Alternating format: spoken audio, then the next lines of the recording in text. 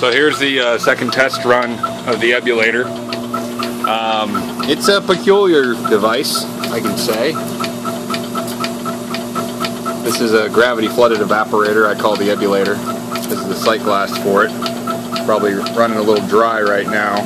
I'm actually letting it go dry. The entire contents inside here is a large copper device, series of coils, a separator tank that separates flash gas out and sends it directly through the suction line back to this York 210 compressor. I don't have the tach on right now, but I think it's probably running somewhere around 120 RPM, maybe a little less.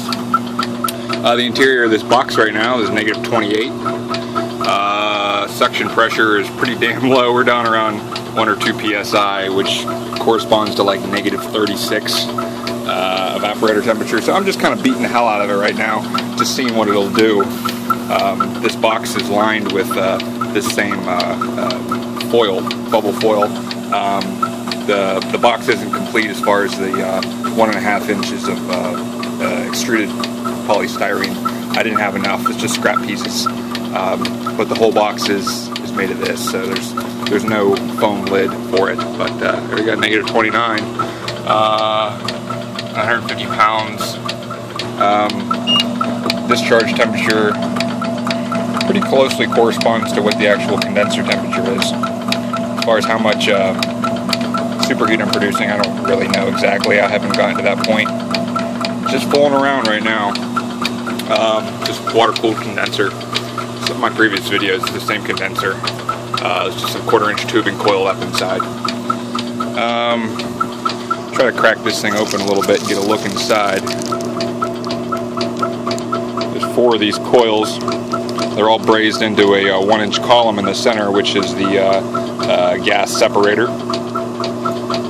And just put a little bit of water down there in a freeze. See how that's coming along. Nope, not yet.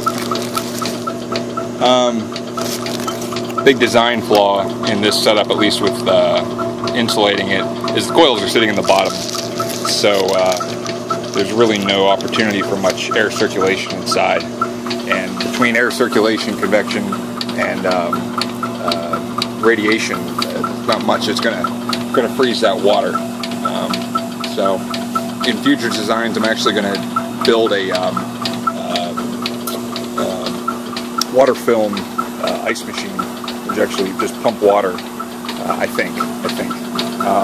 Future designs of the Ebullator, the evaporator coils are probably going to be built a little different, maybe a flat plate design. So I want to see how much ice I can make. So I need direct conduction to do it remotely efficiently. I mean, operating at these ridiculous evaporator pressures is it's unreasonable. Negative 31, bloody thing's cold, and you can hear all the noise the compressor's making. There's a hell of a compression ratio right now. You're talking like 15 pounds absolute on the suction side and probably 165 pounds on the discharge side, so you do the math. What we have here as far as these temperatures is the discharge temperature, which is taken right here out of the compressor. Then we have a subcooled temperature, which is the temperature after the condenser, but that temperature I'm sure isn't correct, and it's being messed up because it's actually taken underneath some insulation on the high side, but after it enters the box, so that needs to be moved back up here. The next temperature is after this line enters the box. It actually is brazed and goes through the separator, and liquid low-side refrigerant pulls heat off of the high side line, subcooling that, and getting that flash gas that would be produced through the throttling valve up and out and back through the suction line and into the compressor directly, rather than flashing through the throttling valve. So that temperature right now, at least the readout, is about negative 6. And then finally is the suction temperature. And I actually don't even know how accurate that is. It probably is relatively high, considering that we're we're actually boiling at about -36, -40 maybe even right now. Actually probably close to -44 since that's the boiling temperature of propane at atmospheric pressure. But I wouldn't expect that much suction superheat. So that might actually be screwed up through the copper because that temperature's taken about right here. So maybe it's picking up some heat off the compressor. I may actually move that line back here. See what the difference is.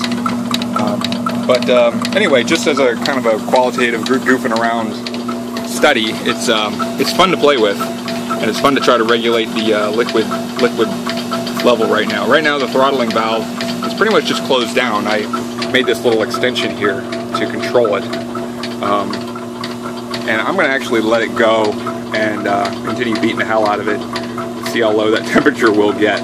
But if I were to crack this thing open right now, immediately you'd see the suction pressure rise dramatically as liquid refrigerant enters into the system, and eventually what you would see is a liquid level rise up and probably come well over this sight glass, and then as I close down the throttling valve, you'd see a lot of bubbles and stuff come up through there as gases are boiling off and escaping.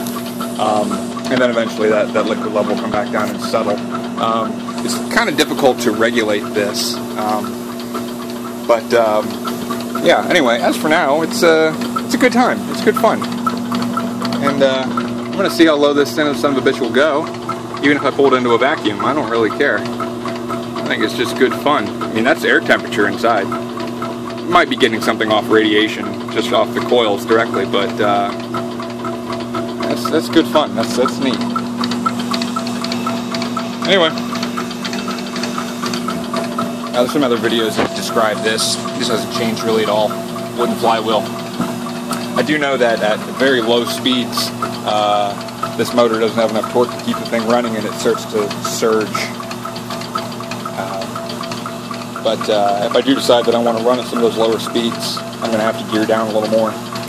And at some point, I may add some mass to this flywheel here for this pulley. So anyway, gotta get back.